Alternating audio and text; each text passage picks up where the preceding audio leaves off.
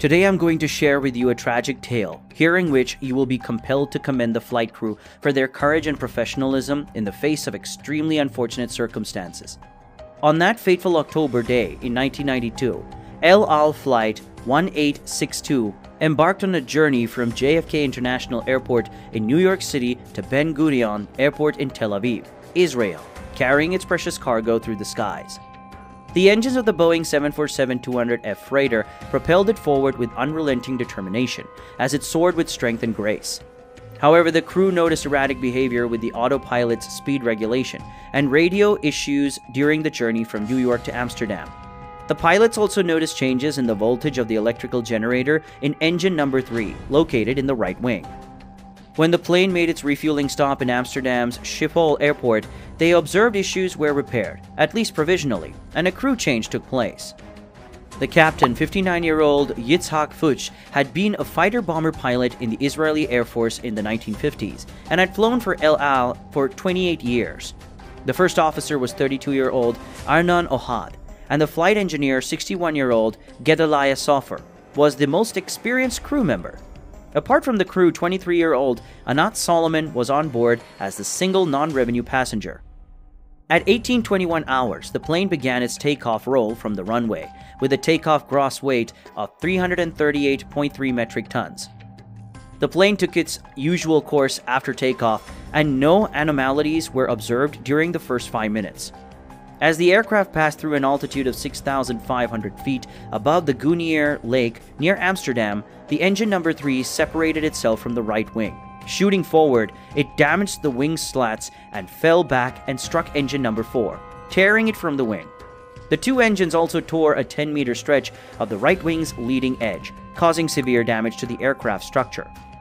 Witnesses on the ground and recreational boaters on the Gunier Lake reported a thunderous roar piercing the air, followed by a trail of smoke and a momentary flash of fire in the right wing. Following a mayday call to air traffic control, the aircraft turned to the right to make an emergency landing at Schiphol and immediately started dumping fuel. Neither the air traffic controller nor the pilots initially grasped the severity of the situation. While the pilots were aware that they had lost power from the two engines, they didn't know that the engines had completely detached and damaged the wing. Since the aircraft was only 7 miles from the airport and still at an altitude of 5,000 feet, it had no choice but to continue circling the airport as many times as needed, until it reduced its altitude and came within feasible range for landing. During an aircraft turn, the wing flaps are extended. In this Boeing 747 cargo jet, the inboard trailing edge flaps powered by the number 1 hydraulic system extended efficiently.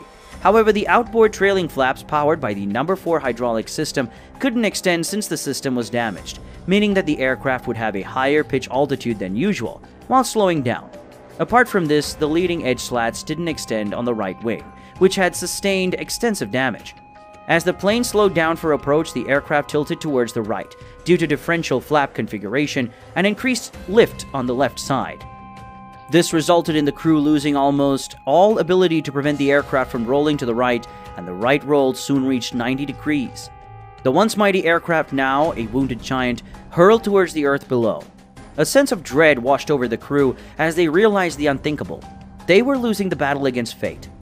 The use of several systems was lost or limited, subsequently leaving the flight crew with marginal control of the airplane.